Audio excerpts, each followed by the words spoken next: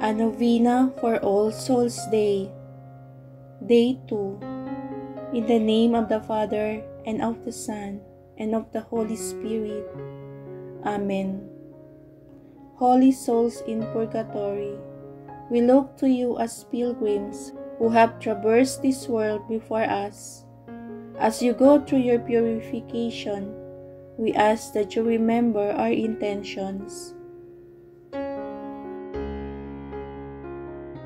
Merciful Father, we ask that you have pity on those who are being purified in purgatory, especially those who repented of their sins only very late in life. Ease their suffering and hasten their purification, that they may soon join you and all the saints for eternity in heaven. Amen. Our Father, who art in heaven, hallowed be thy name. Thy kingdom come, thy will be done, on earth as it is in heaven.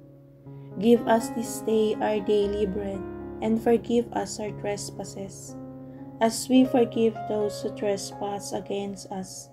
And lead us not into temptation, but deliver us from evil. Hail Mary, full of grace, the Lord is with thee.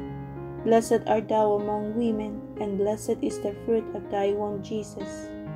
Holy Mary, Mother of God, pray for us sinners, now and at the hour of our death. Amen. Glory be to the Father, and to the Son, and to the Holy Spirit, as it was in the beginning, is now, and ever shall be, world without end. Amen.